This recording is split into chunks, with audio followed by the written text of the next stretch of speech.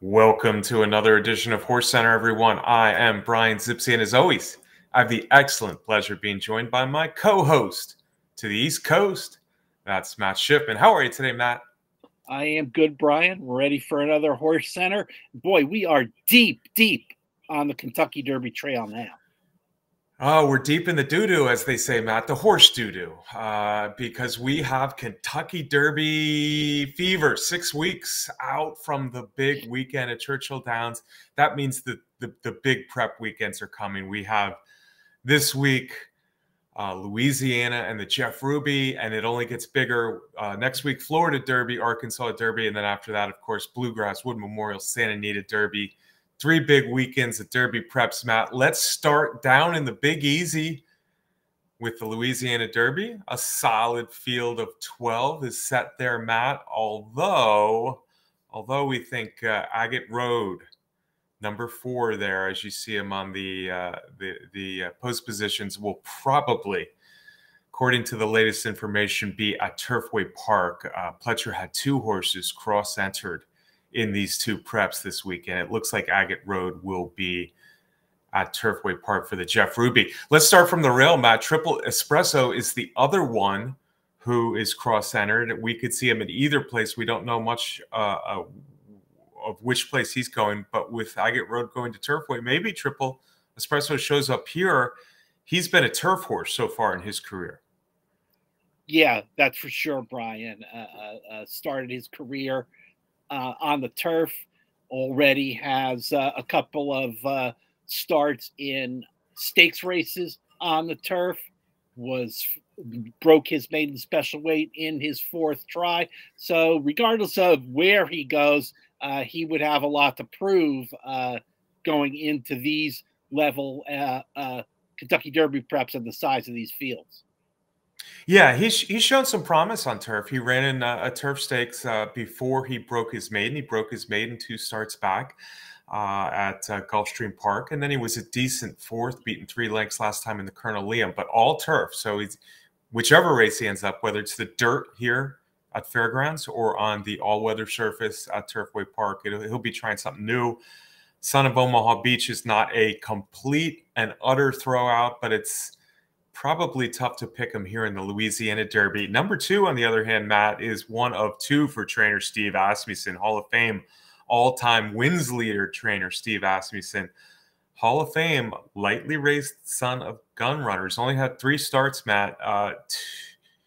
2 starts back, he broke his maiden by more than 10 lengths, which made him very much liked in a sloppy edition of the Risen Star, but he backed out of that pretty good and finished 7th.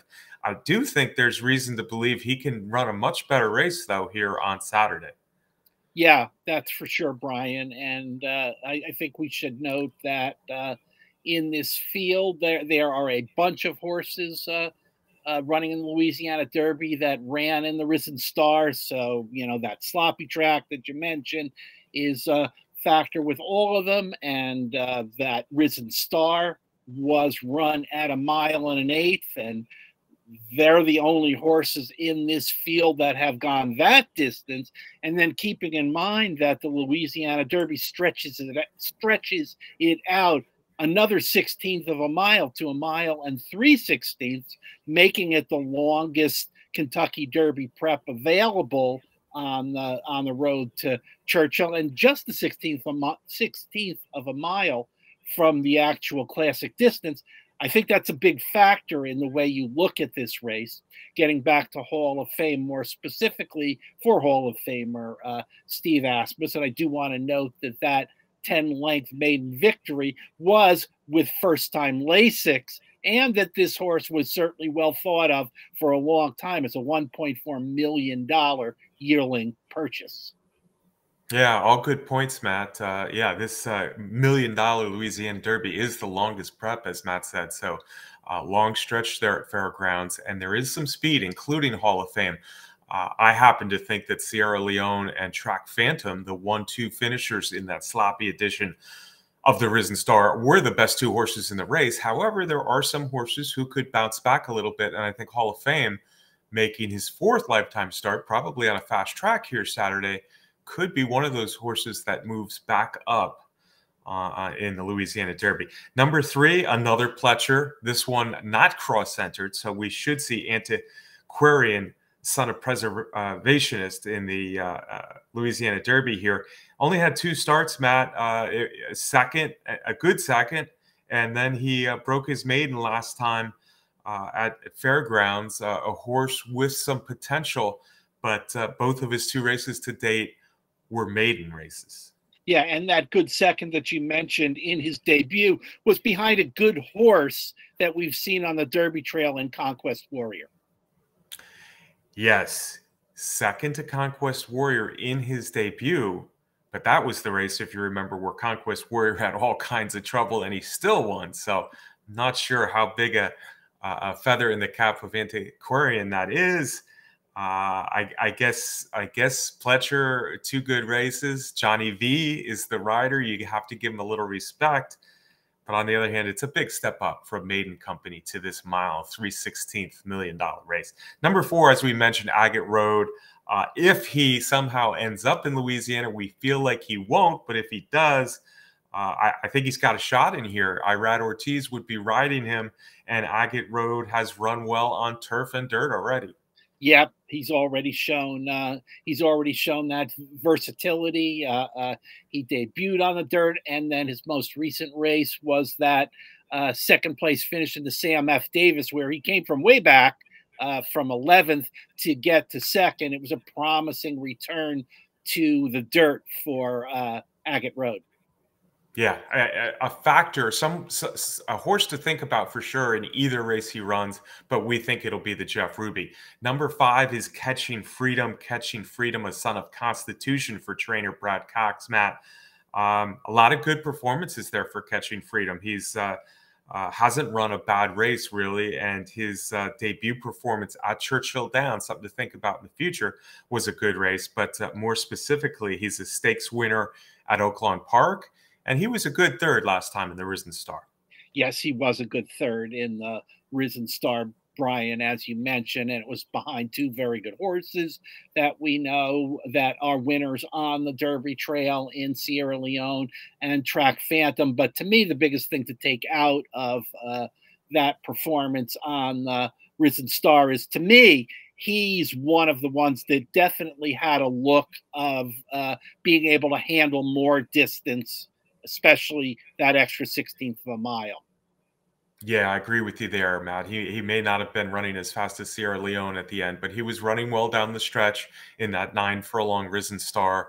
Now he gets a fast track, already a stakes winner this year. Catching Freedom sure looks like a horse that you have to consider in the Louisiana Derby. Number 6, Matt, Awesome Ruda. I just wrote 200 to 1. I think he was quite a bit higher than 200 to 1.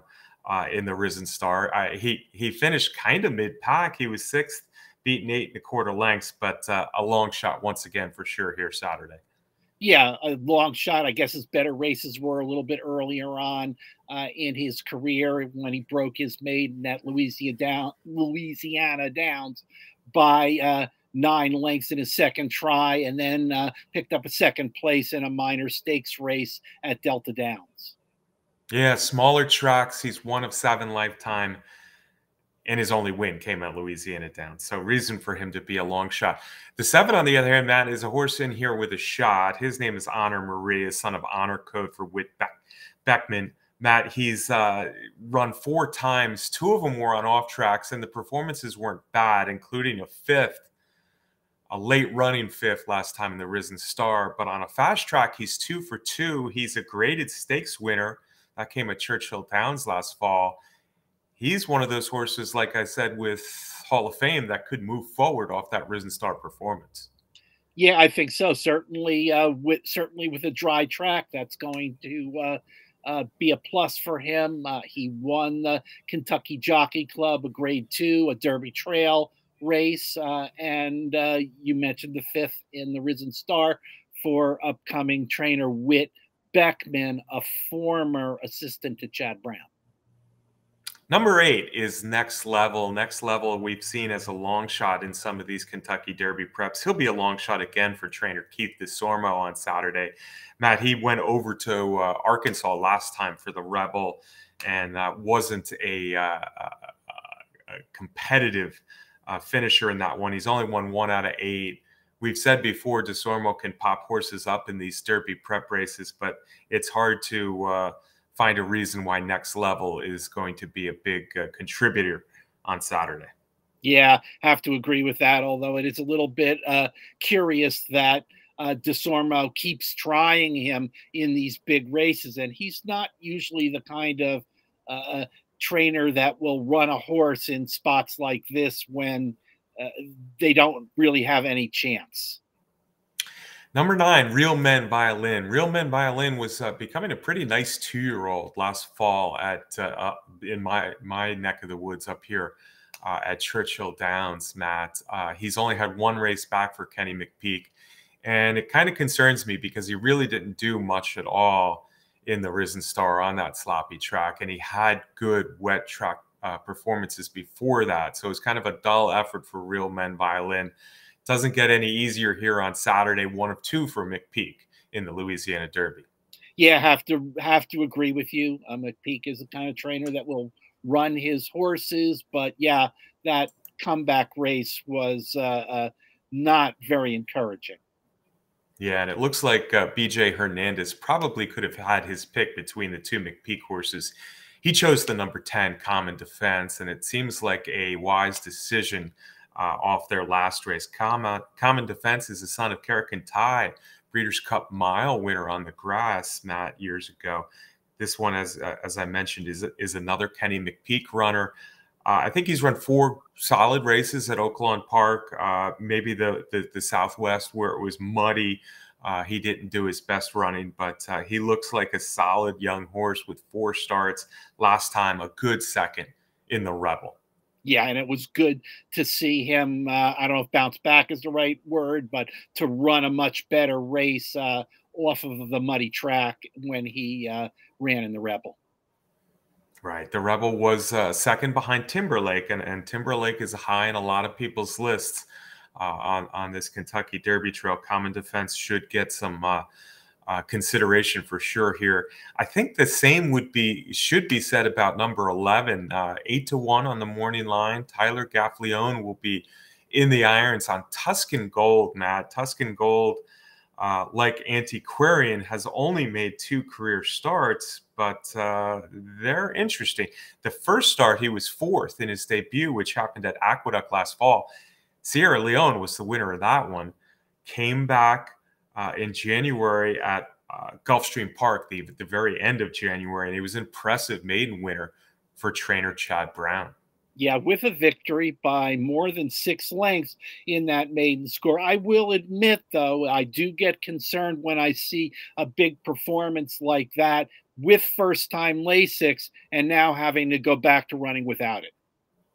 Yeah, something to think about there. Matt's right. On the other hand, the debut performance wasn't bad at all for a horse who probably has some talent. $600,000 purchase, Medagliadoro out of that nice race mare from a few years back, Valdorna, a Curlin mare. So I think I'm going to argue with myself a little bit. I said Antiquarian is up against it a little bit coming out of a maiden race. I do like Tuscan Gold a little bit more here coming off a maiden race and only 2 lifetime starts.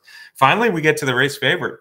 Far outside, Joel Rosario is on again. Track Phantom, Matt. Track Phantom has been beaten by 1 horse going 2 turns in 4 starts at 2 turns. And that 1 horse, of course, was Sierra Leone running him down late last time in the Risen Star. Track Phantom has done little wrong in his 6 career races for Steve Asmussen. A lot to like. He's the horse to beat on his past performances. On the other hand, he's coming from the far outside post. Yeah, Track Phantom is the leading money winner in this field. Track Phantom is the leading Derby points earner with 55 on this list. And like you said, his recent races have been very good. That second place finish where he was on the lead, getting beat by a really good horse in Sierra Leone, and talk about a horse that's at the top of many people's Derby list. That is certainly Sierra Leone. But you have to ask the question, at this point about that second place finish. Was it just that he lost to a very good horse, or was it the distance in the Risen Star that got him caught at the end, and then the added distance in here? Not sure how to answer that question, but it's a concern. Yeah, maybe a little bit more of a concern for you than me. I think Track Phantom's all class. He's won 2 stakes already at this track, and I thought he ran a very good race at 9 furlongs in Sierra Leone. Sierra Leone is not in this one. However, let's jump to the Timeform US pace projector for the Louisiana Derby. A mile 3:16, it's a long stretch. They are projecting a pretty fast pace. They do say that Track Phantom will clear and get the early lead, but there are horses that are going to be out there, including his stablemate Hall of Fame, the lightly raced Antiquarian, and DeSormo's long shot Next Level. So they're saying a fast pace and a mile 3:16, long stretch, having to work maybe a little bit to get that lead. Could be a little bit tough for Track Phantom. Yeah, it's an interesting pace dynamic in here. We'll have to see how that plays out. Yeah, some of the horses you see farther back include, of course, Catching Freedom, number 5. You see him on the rail, kind of 3/4 of the way back off this lead. Honor Marie making his second start of the year. We know he wants to rally. Also, Agate Road, if he's in the race, Agate Road will be farther back. And they say Triple Espresso, switching from turf to dirt, will be farther back as well. Might be a race that is set up a little bit for closers in here, Matt Shifman. And that's something to think about, especially when you have a favorite who's a speed horse. Yeah, no doubt. Hey, let's take a quick break between this Louisiana Derby and the Jeff Ruby Stakes. Stakes spelled Steaks. My preferred stake, I guess. If I had to choose between a stake and a stake, I'd go with the stake. Anyway, the Super Screener, Matt. Super Screener's doing a bunch, and of course, they're put out by Horse Racing Nation and our good friend Mike Shuddy. Mike Shuddy does a wonderful job, Matt, and they're going pretty hardcore. If you want to dive deeper into these Kentucky Derby preps than we do here in our half-an-hour HorseCenter show, Super Screener might be a great way to do it. Yeah, Super Screener is a really good product. It's a comprehensive handicapping product with analysis of horses, identifying long shots, giving you possible wagering tickets at all different kinds of budgets. And here you're looking at, I know it looks like a big price, $77, but that is for 7 races. That breaks down to like about $10 each. I think that's like how much a racing form costs these days. That's true, Matt, and it's not just these 7 Kentucky Derby preps. They're also doing these stakes races that are coming before at these Derby prep tracks for the next 3 weeks. So yeah, can't say enough about the Super Screener. It truly does grind out all the data and really does identify horses that can run above their odds or perhaps below their odds. Really helps with the exotics as well. So check out the Super Screener. Matt, we're going to jump to Turfway Park in northern Kentucky here for the Jeff Ruby Stakes. I want to remind you this 9 furlong, $700,000 grade 3 race. They produced a lot of good horses over the years who've done well on the Triple Crown Trail, whether you're talking about Two Phils last year or Animal Kingdom, Hansel. Don't sleep on the Jeff Ruby Stakes. And we got a full field. In fact, we have an overflow field on the all-weather surface. There's the favorite in the picture, if you can see it. That's Endlessly, who's run well on all-weather surfaces and grass. But we're going to start at the rail, Matt. Freedom Principle will be a long shot here. The Son of Flame Away is coming off a couple of stakes losses on the grass. But if you go back a little deeper in his past performances, he has some nice wins on the Gulfstream all-weather surface. Yep, started his career on the Tapeta at Gulfstream Park. His first 4 races were on the artificial synthetic surface. He is a stakes winner at Gulfstream Park also. Yeah, 2 nice wins on the all-weather surface at Gulfstream Park, including a stakes win he gets back to this type of surface on Saturday, and it might be a long shot to think about. 30-1 on the morning line. Number 2 is Dancing Groom. We've seen Dancing Groom in graded stakes plenty of late for trainer Antonio Sano. Matt, he was 6th in the Kentucky Jockey Club, 5th in the Holy Bull, 5th last time in the Fountain of Youth. He was never really a threat in any of those. First time on an all-weather surface, maybe slightly less competition here, but I don't know. I just can't jump on Dancing Groom. But Frankie Dettori will be flying off if he happens to win this Jeff Ruby. Well, that's always fun having Frankie in the big races. Yeah, Dancing Groom started out his career impressively with a maiden special weight win at Saratoga, and since then has been running in all graded stakes races, but hasn't really shown that much in those races. No, not enough for me to like his chances here. Number 3 could be an interesting long shot. His name is Lucky Jeremy, a son of Lookin' at Lucky, who was a champion at both 2 and 3 several years ago. Matt, this is a horse who's only had 4 starts. He's won 2 of them. He's coming from New Mexico, where he shipped out for his last 2 races, ran well to win the prep for the Sunland Derby, and then ran a decent third last time in the Sunland Derby. Right, absolutely. He will be going from dirt to synthetic in this Jeff Ruby Stakes, but his trainer Bill Maury, I think, has enough experience running horses at Turfway to know when is the right time to do that. He's got speed, and I think he's got legitimate speed, which could make him dangerous.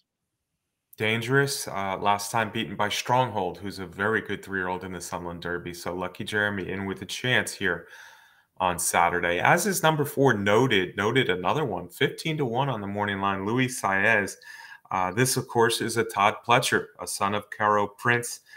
He's a stakes winner on both turf and dirt. He will jump into this race with odds, I think, Matt, because last time he failed in the Kitten's Joy. But there's a lot of good races for Noted. And again, he's handled the first 2 surfaces that he's run on. Yeah, and if you dig down in his past performances, one of those stakes wins was in the summer on the dirt at Monmouth Park. And if you also can notice that he beat Dornoch in August at Monmouth Park. Dornoch, of course, a recent winner on the Kentucky Derby Trail. Yeah, that came in the sapling. Noted beat Dornoch on the dirt at Monmouth in the sapling. So perhaps a horse to look at if you can excuse his last race in the Kitten's Joy. Number 5, again, not to be redundant, but we expect Agate Road to be in the Jeff Ruby field, and I think that makes him a big threat in here, Matt. Agate Road is on a quality road. He's never run a bad race. They've come on turf or dirt throughout his career. I believe he's had 6 solid races now. He's run against good competition. He really doesn't have any speed. He's going to have to pick him up in the stretch, but Agate Road going to an all-weather surface for the first time with all that good turf form. Agate Road looks like one of the ones to beat in here to me. Yeah, and with already having shown success on the turf and the dirt, I don't have any reservations that he will not take to the synthetic surface at Turfway Park. Yes, he's a big closer, but there appears to be a pace in the race that should help with that. Well, since you just mentioned it, let's pull up the Timeform US Pace Projector, Matt. Big field, again, 12 entered, 2 also eligibles in the field. We're looking at the 12 that drew in, and it says fast pace again here in this 9 furlong race on the top of the all-weather surface at Turfway Park. Among them, Lucky Jeremy, who I know you like a little bit in here. We're going to talk about Northern Flame in a second. We're going to talk about West Saratoga a little bit later. But they're saying strong pace, so that could help horses that want to come from behind. And those would include probably Agate Road, the number 5. You see him dead last in this projection. early. Otello, also another horse who can rally. And then another one of the favorites, Endlessly, who we'll talk about in a minute, will also want to come from off the pace. So looking at a fast pace, projecting a fast pace, Time Form US is in both of these Kentucky Derby preps, Matt. Where did we leave off? Oh, yeah, Northern Flame, the number 6. Northern Flame, of course, is another one of those Sons of Flame away. Northern Flame trained by Kenny McPeak, and a little bit up and down in his career as a 2-year-old last year, but he showed some flashes at Oaklawn Park. He's coming off a couple very solid performances. Yep, solid performances. First in an allowance race at Oaklawn, and then a third place finish in the Rebel. It seems like McPeak's got this one going in the right direction now. Yeah, Northern Flame has already started 8 times. He's faced a bunch of good horses, including that third in the Rebel behind again. Timberlake. Nothing about Northern Flame makes me think, wow, this is going to be a graded stakes winner or a top Kentucky Derby horse. But those races at Oaklawn are good enough for him to be a contender in here.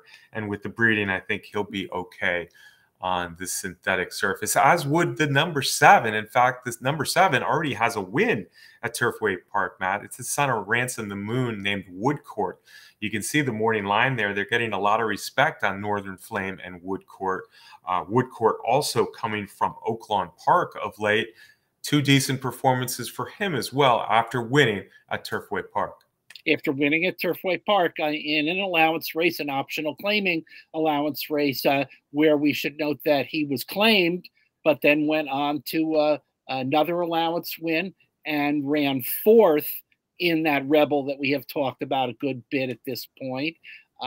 He's got 10 Derby points, but at this point, he's not nominated for the Triple Crown. Yeah, that's true. And he looks like a horse who might be a cut below. But on the other hand, a win over the track is something to consider, especially when you're filling out the exotics. Number 8 is interesting to me, Matt. His name is Otello. Much like Noted, you have to kind of draw a line through the last race to really see my thinking here. But that's sometimes when you get the good odds is when they're coming off a disappointing race. Javier Castellano will be on this lightly raced son of Curlin. Christophe Clement has this lightly raced son of Curlin working on the turf of late, even though his first 3 races were all on the dirt. Remember, he really finished strongly to win his debut at Aqueduct and to win the Mucho Macho Man at Gulfstream Park. Last time, though, 6th in the Holy Bull, bumped at the start a little bit, just didn't fire. There's some signs that make me think he might be ready to fire this time, though. Yeah, could be, because he won his first 2 races and he did them nicely from the barn of Christophe Clement. Again, Clement is not the kind of trainer who's going to throw a horse like this, a promising horse like this, into a tough spot unless he thinks that he's in good form and ready to see if he can compete at this level. Yeah, Javi jumping on Otello here in the Jeff Ruby, those turf workouts. Otello's interesting to me for sure. Number 9, D. Wayne Lucas. We're still talking a lot about the octogenarian Matt. D. Wayne Lucas has seized the gray, a son of Arrogate, 2 of 6 lifetime on the dirt. So we're going to see Seize the Gray on the turf. I'm not sure about those morning line odds of 6-1. I don't want him at 6-1, but I guess he's run some decent races. Yeah, he's run some decent races, and I agree, Brian. I think there are a lot of horses to like better, so I'm skeptical of the 6-1 odds. Yeah. Coming off a win at Oaklawn Park last time against a decent allowance field. Here's the favorite on the morning line, and I think a deserving favorite. Number 10 is Endlessly. Endlessly will be leaving the friendly confines of California for the first time here on Saturday, Matt. But Endlessly has run, I guess you can say, all good races because he's won 4 out of 5. He's won 3 stakes races. He's won on turf and last time on an all-weather surface at Golden Gate Field. His one loss was the Breeders' Cup Juvenile Turf. Got beat, I don't know, 3.5 lengths or so. So really good past performances, consistent horse for trainer Michael McCarthy. Yep, trainer Michael McCarthy, who we know from Breeders' Cup victories and other big performances. He's run horses on the Triple Crown before. I think he's got bringing his horse to Kentucky in an ideal spot to qualify for the Run for the Roses. Yeah, he's already qualified for the Preakness with that El Camino Real Derby. Again, a multiple stakes winner last year on turf, and he's won already at the distance, already on a synthetic track in that El Camino Real Derby. Number 11 looks like a long shot to me, Matt. Baytown Chatterbacks is the son of Street Sense. 2 of 8 lifetime, mostly sprinting. He did win a stakes race at Ellis Park sprinting at 60-1. Not sure I see it here, though. Yeah, and that was way back in August in an early 2-year-old stake, and it's got a recent second in an allowance at one of our favorite tracks, Brian, Charlestown. Charlestown, sprinting for sure. So he's another horse who could add a little speed here in the Jeff Ruby. Number 12 is West Saratoga. We've known about this son of Exaggerator for a while, Matt. He won the Iroquois going back 4 starts ago. 5th in the Breeders' Futurity, 2nd in the Pasco, 3rd in the Sam F. Davis. Maybe not super close in any of those last 3, but it didn't run poorly in any of these 3. Now he tries a synthetic surface on the far outside, a horse you have to at least respect in this Jeff Ruby field. Yeah, he's got pretty good past performances. He's got 17 Derby points at this point, and wouldn't need to add too many to that in some years to get into the Derby. But yeah, drawing the 12 hole in this Jeff Ruby sure doesn't make it any easier in a task for West Saratoga. Yeah, that's true, Matt. And there's 2 also eligibles. Neither one would be complete throwouts if they got in.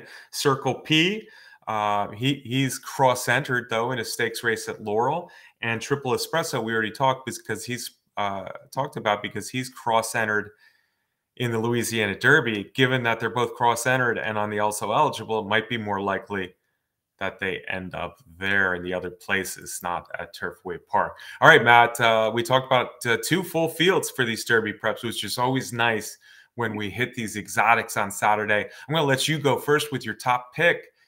Let's start with the Louisiana Derby. Okay, Louisiana Derby. I am going to go with Catching Freedom. Catching Freedom, we talked about. I liked his 3rd place finish in the Risen Star behind Sierra Leone and Track Phantom, as we talked about. But I like Catching Freedom because I like the looks of him. I feel confident that he is going to handle the extra distance in the Louisiana Derby, and I feel like he can be the one that might make the last run and the best run to win the race. Yeah, I don't know if he'll make the last run. I think there might be horses farther back than him trying to run them all down. But I do think Catching Freedom is a horse who should move forward, continue to move forward for trainer Brad Cox. Why is he going to beat Track Phantom? Well, he's a little bit more lightly raced. There is speed. Track Phantom's on the outside. Track Phantom's the likely favorite, the deserving favorite in here. But Catching Freedom looks like a horse who's good enough to win a big race like this, and a horse who could move forward, and a horse who might be a little bit stronger, as Matt said, than Track Phantom in the last 1/8 of a mile down that long fairground stretch. So Matt and I agree in the Louisiana Derby. In the Jeff Ruby, we're on different horses, though, Matt.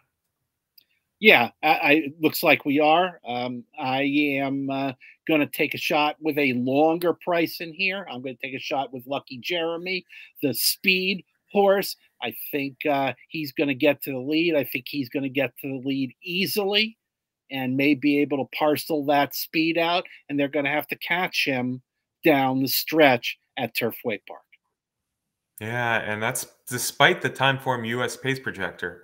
So we'll see. I'm going on the other end of the early spectrum because I think Agate Road will be laying them down and picking them up in the stretch. I think he's bound to like the all-weather surface at Turfway Park. And again, just like Truck Venom, yeah, endlessly deserves to be the favorite. Certainly could win this, but I like the way Agate Road finished a lot of his races, but last time in the Jeff Ruby, and I think Pletcher's found a good spot here. Last time, I guess that was in the Sam F. Davis. I think Pletcher's found a good spot here in the Jeff Ruby Stakes. All right, Matt. Before we say goodbye and start talking about the Arkansas Derby and the Florida Derby next week, I want to mention the Chosen Vron, because he won his 16th race out of 21 starts last week. 15 stakes wins for the California bred gelding. So that was fun to see, even if it was at low odds in the San Carlos last week. Let me get a parting shot from you, my friend. Yeah, you got to love horses like that, Brian. And I don't care, small field, big field. When they win that much, you got to be rooting for them to keep on running and continue their great careers. And I can't argue with your pick above Agate Road in the Jeff Ruby also, but wanted to take a shot on a long shot. Everybody, thank you for watching HorseCenter. Thank you for staying with Brian and I on the Derby Trail, and we'll be back next week. Yeah, we'll be back next week with some big Derby preps again. Thanks to Candace Curtis for the great race graphics she provides us. Derby Wars, our sponsor, the best contest site out there. And of course, Timeform US for their pace projectors. Most of all, though, thanks for all you continuing to tune in to HorseCenter. We hope you enjoy the show. We hope our picks help you out a little bit as you are trying to win some money. Next week, of course, Arkansas Derby, Florida Derby. Join us again right here on HorseCenter. Until then, good luck.